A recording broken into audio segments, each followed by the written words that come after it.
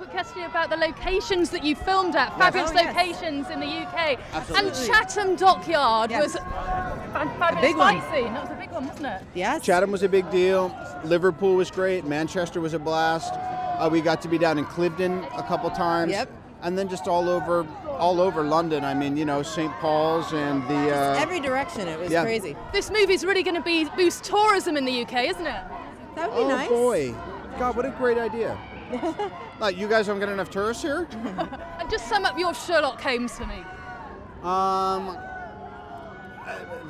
Pretty much right out of the book. Thank you.